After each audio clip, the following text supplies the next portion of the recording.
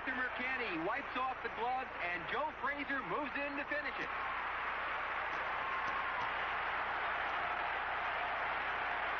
Ali is hanging on.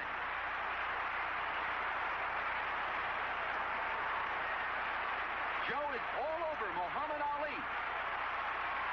Lefts and rights to the body.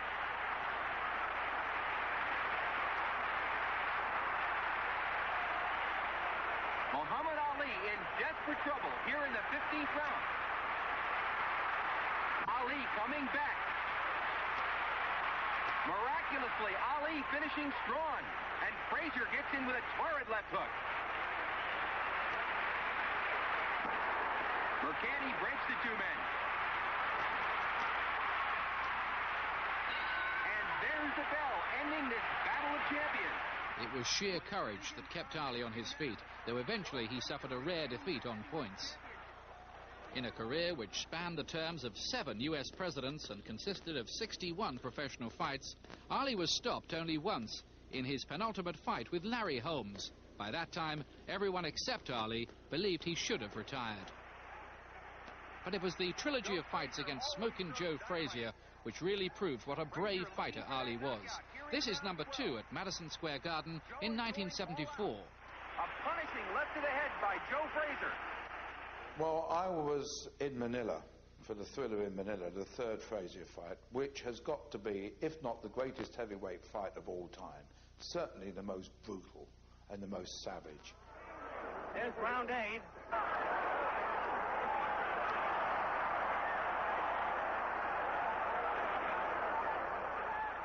They took everything out of each other for 14 rounds. And both men, not only Ali, Frazier, they showed bravery beyond the call of duty.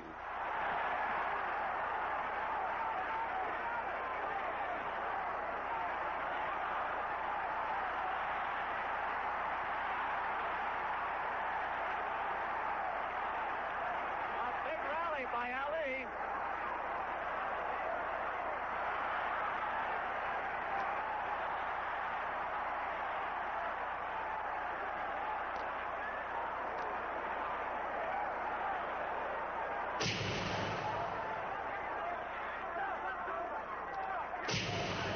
Fight statisticians recorded that Frazier had connected with 444 punches. A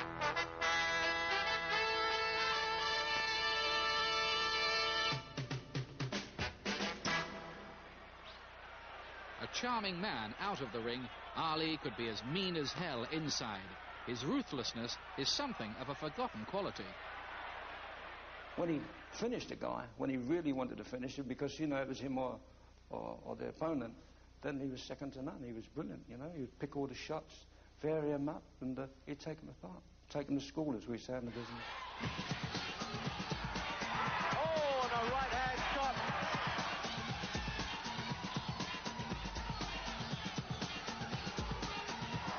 Did you see that combination of punches there, Jim?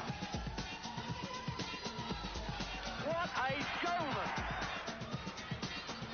This must be the most unique fighters in heavyweight history. In a one-sided fight with Brian London, Ali launched one of his most devastating assaults. Ali moving in on London. A fuselage of punches by Muhammad Ali. London goes down. The referee sends Ali to a neutral corner and picks up the count. It doesn't appear as if London's going to be able to make it to his feet. The fight is over. Ali wins by a knockout and now has a record of 26 straight professional wins. He hit Brian London with a series of punches. He must have hit London with about 10 punches in one combination.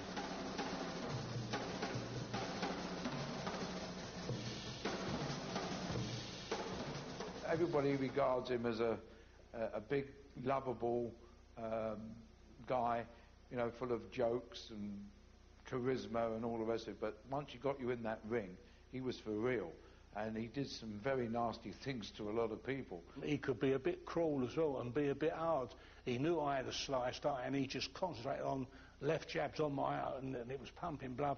And then the referee had to jump in and stop the fight because my eye was so badly cut. A barrage of ripping punches by Clay. Archie Moore had been a legend for years and years, and he just took him apart at the seams. He just went in there, took his time, had a look at the fella, worked it out, manoeuvred him around, and just used his agility to stop the guy. Trying to get in that one big punch to take Clay out of there.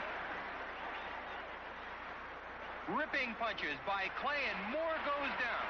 Cassius raises his hands over his head. Courageously, Archie gets to his feet.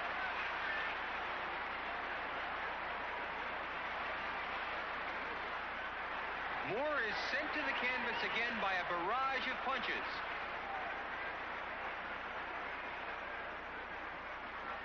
For the second time, Archie gets to his feet to face the inevitable. Ripping punches by Cassius Clay, and it's all over. Clay wins by a fourth-round knockout, as predicted. The pupil had overcome the master. Archie Moore had been Ali's first ever professional trainer. The rugged South American Oscar Bonavena was opponent number 2 for Ali during the comeback from his 3.5-year boxing exile. It was a tough fight, and Ali had been hurt in the 9th. And now it's Ali in trouble. Ali is staggered. Bonavena moves in, trying to knock out Muhammad Ali here in the 9th round. I think he knew when the chips were down how to put the pressure on, as he did against Oscar Bonavena. He knew when to execute. He knew how to gather in. He had will to win, and he had pride. Gather in all his ability and then explode. A murderous left hook by Muhammad Ali sends Bonavena to the canvas. The referee picks up the count, and Bonavena is up at the count of 7. Ali moves in to finish it. Bonavena goes down a second time. Oscar's on his feet. One more knockdown, and it's all over. There's a 3-knockdown rule. Ali moves in, sends ripping punches, and down goes Bonavena. Let's look at that knockout once again from an isolated camera. Ali on the right.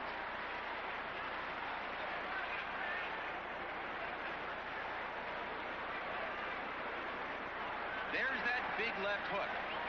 Down goes Bonavena for the first knockdown.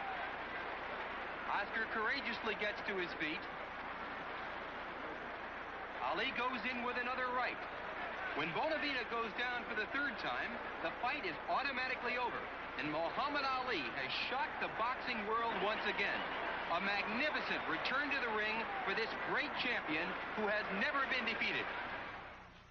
Oscar hadn't helped himself before the fight when he called Ali a chicken for refusing to join the army.